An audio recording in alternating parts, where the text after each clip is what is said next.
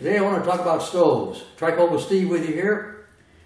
If you're going on an overland journey, you're going to be stealth camping at night or in campgrounds or whatever. Do you want to take a stove with you? Boy, that's totally 100% personal preference. All I can tell you on that, you know, that's not like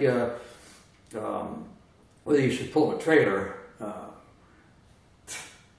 For me, that's pretty cut and dried, this trailer thing. But for stoves, I've never taken a stove with me on any of my trike trips.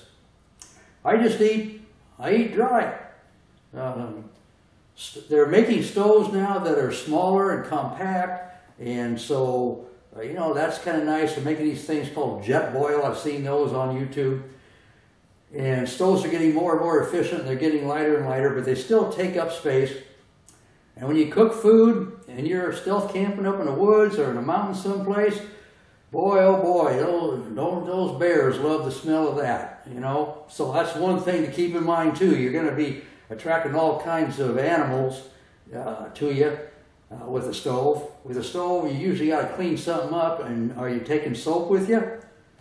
You know, I mean, it's how much is a hot meal worth to you? For me, I'm pretty utilitarian, and I enjoy my trike trips. And when I'm on them, I don't feel like for me, I don't need all the luxuries of, you know, hot food. Sure, is it nice? Yeah, that's nice. But I would rather use space in my panniers and bags for other items that might be more essential, more clothing items, rain items.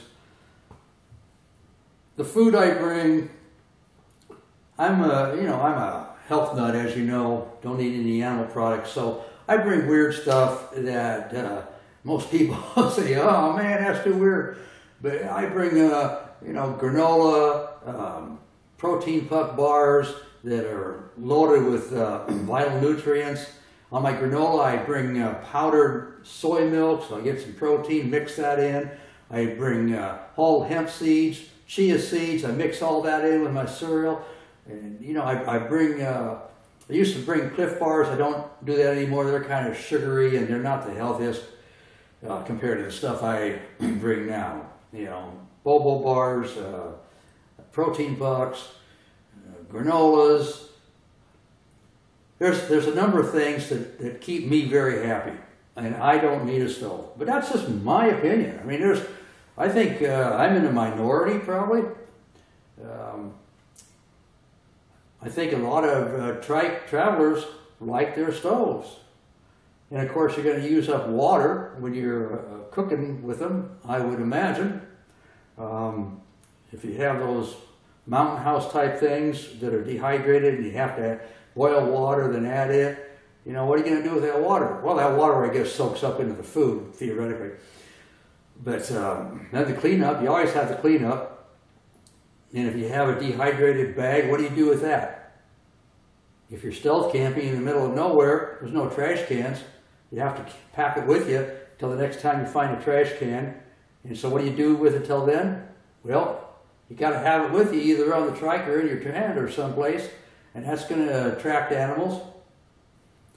I carry my food supplies in these op sacks, OP-SAK. I've talked about them before, but I'll try to remember to put a picture. But they're special. They look kind of like Ziplocs. You can get varied sizes, and you put your food supplies in there, and they're odor-proof.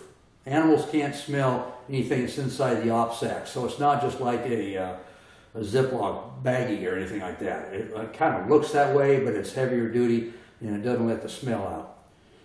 So, you know, yeah, I don't want to deal with it. I don't want to deal with the stove, the cleanup,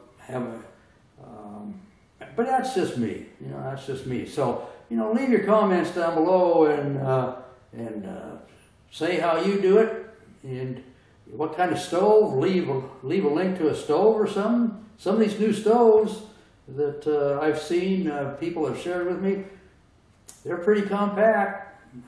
They get pretty little, so size isn't really an issue, you know. But when I get done at the end of a day of riding on a long tour, basically I'm pretty tired, and the last thing I want to, for me, the last thing I want to do is sit there and try to cook something. You know, get the stove out, start a fire, put some water in it, stir it up, clean it up afterwards. I just don't want to deal with it. You know, I just open things and eat primitively, you know. That's fine with me, because basically, if you've been pedaling all day, for me, I just want to pull off someplace, you know, in the woods or wherever, behind some creosote bushes if I'm in the desert, pitch a tent, get that tent pitched first, and then eat something, and then hit the sack. Because I have found that it's tiring if you go on a long trip. So, you know, and again, like I said once before with the trailer, if you're going on an overnighter or a 3-dayer in the region, somewhere around where you live, and you're coming back to the same place, and you can carry enough supplies with you, and you know it's not going to be that big of a deal, bring a stove on that. Sure, you know. It's not that much of a hassle. Just ride for 3 or 4 hours during the day and give yourself plenty of time to cook and clean up. That's my opinion. And whatever you do, whether you bring a stove or not, take it easy and take a trike. See ya.